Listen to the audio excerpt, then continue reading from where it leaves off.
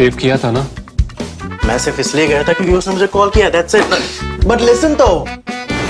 Save it for someone else.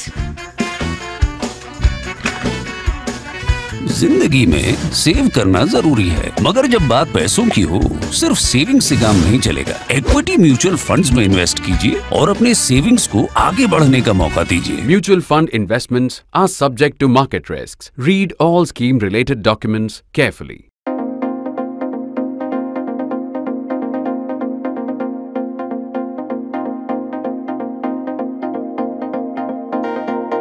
The India-Pakistan match at Ahmedabad in the ongoing Cricket World Cup was a week ago. As cricketing action goes, it was a puss, or what, in the more polite English description, would be called a damn squib.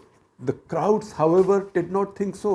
For them, as for any partisan, the more one-sided the game, the better, as long as your team is winning. Three important debating points, however, endured. At the end of the day, the crowd, not the winning Indian team, became the story, and not just because some people greeted Pakistani wicketkeeper batter Mohammad Rizwan with chants of Jai Shri Ram on his way to the pavilion. It drew revulsion from the liberal constituency in India, not least because the game was in Gujarat and in the new Narendra Modi Stadium with Amit Shah in attendance. And don't forget, his son Jai Shah runs BCCI. The question it left behind, should religious chants have any place on any playground, least of all in a game that is often called the real religion in the subcontinent? Aren't we communalizing a mere sport? Let me get my opinion out of the way even before we go deeper into the argument. No, it is definitely not a good idea to bring religion into sport. Nationalism even can kill for my club football style loyalties is about as far as one should go. That should, however, is not written in any law or convention. More on that later. We'll come to this point later. A somewhat more substantive cricketing question was raised by Pakistani coach, South African-Australian Mickey Arthur. He was polite in his post-match press conference. He mostly made cricketing points with humility. Then he laid some of the blame for his team's poor day on the partisan crowd. It hurts, he said, that the Pakistani fans were missing. It felt like a bilateral game instead of an ICC tournament, and there was no Dil Dil Pakistan. Loosely translated, my heart and life with Pakistan, the favored chant across the border, just like our India, India. The important thing is, his complaint wasn't about the cricketing aspects of the conditions that favor a home team. The pitch, outfield, breeze, or lights, even the umpiring, although now we have neutral umpires and DRS. The complaint was about the atmosphere. Now we understand the stresses Pakistani cricket coaches live with, especially after the mystery death of one of their predecessors. Bob Woolmer, found dead in his hotel room in Jamaica a day after Pakistan were knocked out of the 2007 World Cup. It is tough to be responsible for the team of probably the most passionate cricketing nation in the world. But to expect the crowd to be even a little bit even-handed in India is a stretch. And to expect Dil Dil Pakistan on a PA system on any Indian cricket ground is a fantasy. That said, the argument that many sensible Pakistanis make has substance. It would only have been fair and good for the tournament if at least a few hundred, if not more, at least a few hundred Pakistani fans had been given visas to watch the match. In India, every participating team, this is an ICC tournament, India is the host, so every participating team should have the right to see their fans in the stadium. We know that India-Pakistan visas are a rough issue and subject to much competitive cussedness. As hosts, however, India could be large-hearted. Whatever the coach's excuses, the Pakistani cricketers are consummate professionals and experienced at playing in tough, hostile conditions. Ask the Indian team. This lot of Indian players have not played in Pakistan, but they have won 2 consecutive series in Australia, where crowds can be every bit as partisan, or maybe not every bit as partisan, because they will have quite a few Indian supporters also. Now wherever Indian team goes, there are Indian supporters, but they could be quite hostile. In Ahmedabad, in any case, there is no beer available, not in all of dry Gujarat, at least not legally. Pakistani players are playing in front of fully Indian crowds across these 6 weeks. And if you think you can write them off, I'd counsel caution. They know how to take hostile crowds in their stride, and in fact, as I've been watching them in other matches, I find Indian crowds quite supportive of them, not just sporting, but almost partisan towards the Pakistanis. We saw that in Hyderabad, and I'm seeing it again in their match against Australia. The third debating point came from Australian Gideon Haigh. Gideon Haigh is probably the finest and most respected cricket writer in the world today. He's also Shane Warne's biographer and for long an admirer of the rise of Indian cricket. In fact, I had the honor and privilege of recording a walk the talk with him in 2014, I think, in the winter of 2014. I also spoke at his book release. I engaged with him in a conversation at his book release in Delhi, on his visit to Delhi.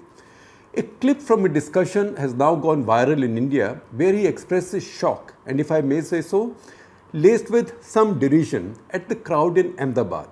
The sea of blue shirts in the packed stands, he said somewhat unthinkingly, in my view, looked like a Nuremberg rally.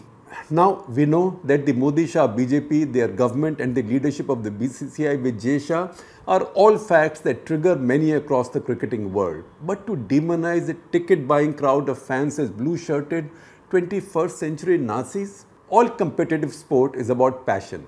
It is passion that makes fans pay for tickets, buy TV subscriptions, and brands plugged by their stars. Soaps, shampoos, deodorants, bank accounts, deodorants sold as perfumes, pan masala sold as elaichi powder, insurance and bank loans.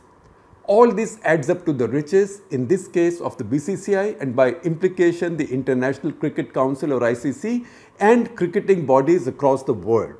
That's why everybody wants to play with India, and that's why everybody wants India to tour their country.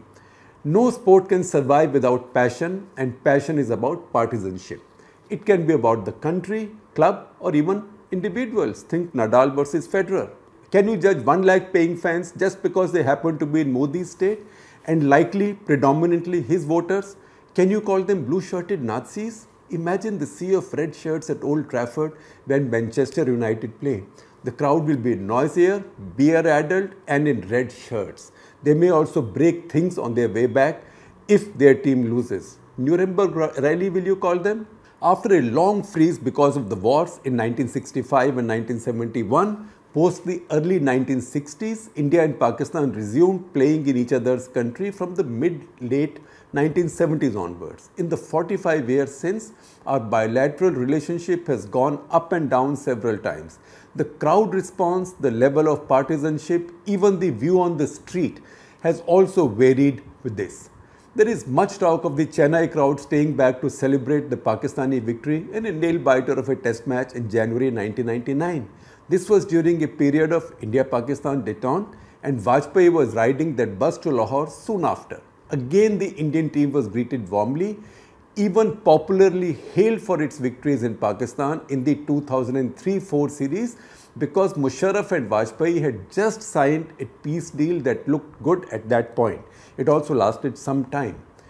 On the other hand, I saw a bit of the 1989-1990 series in Pakistan, and the crowds were the nastiest you've seen anywhere. The Ahmedabadis will need a long way to go to rival them. I hope they won't. The chant that still echoes in my mind, Pakistan का मतलब क्या, ला इलाहा इल्लल्लाह, हिंदुस्तान का मतलब क्या, भाड़ में जाए हमको क्या. Again, poorly translated, it means, what's the meaning of Pakistan? What does Pakistan mean to us? There is no God but one God, and his name is Allah.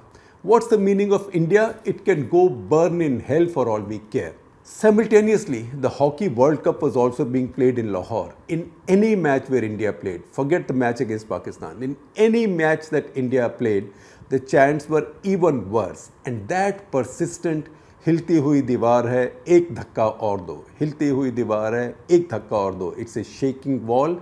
Give it just one more push. India finished 10th in a field of 12. I didn't hear them blame the partisan crowds for it. The fact is the crowds were equally partisan and backed every other rival India played in that league. That's how the crowds are when your nations have a broken relationship or when your relationship is passing through a rocky phase. That in 1989-90 was when the insurgency in Kashmir had begun or resumed. Pandits were being thrown out, hounded and thrown out. Terrorism in Punjab was at its worst. the Soviets were retreating from Afghanistan and the Pakistani establishment thought that they were winning at more than cricket or hockey. We expressed our disapproval for this early enough in this column. Now we also need to ask an inconvenient question. Which was the first cricketing country in the entire world that did this and persists in doing so? Look around the subcontinent. Bangladesh, don't do it. Afghanistan, don't do it. Afghanistan, which is the most admired and loved team in this World Cup by Indian crowds, with the exception of India, of course. Now that the hesitations and niceties are gone, black and white videos are emerging of the Pakistani team celebrating at Chepauk in that January 1999 Chennai Test match with Nara Takbir, Allahu Akbar. For decades, Pakistani centurions in cricket and winners in hockey against India have bent down in prayer. When Rizwan did so in Dubai during that T20 win against India in 2021, Bakar Yunus celebrated it on television on a show by saying how gratifying he found the fact that Rizwan could say his namaz in the midst of Hindus. He might have apologized later and has been forgiven to the extent, even to the extent that he's on the TV commentary team in India right now. If the same Rizwan was now greeted with that Jai Shri Ram call, you can add 2 and 2. Once again, we are not approving of it. All this said, the more India and Pakistan play, the more these edges will smoothen.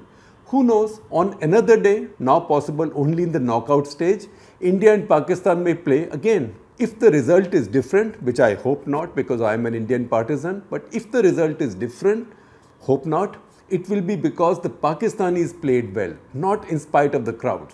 Just as they lost in Ahmedabad because they played badly, not because of the crowd. And you can be sure, if they win in that next match against India, if there is a match and they win, they will again kneel in prayer. Now, religion in sport, anybody?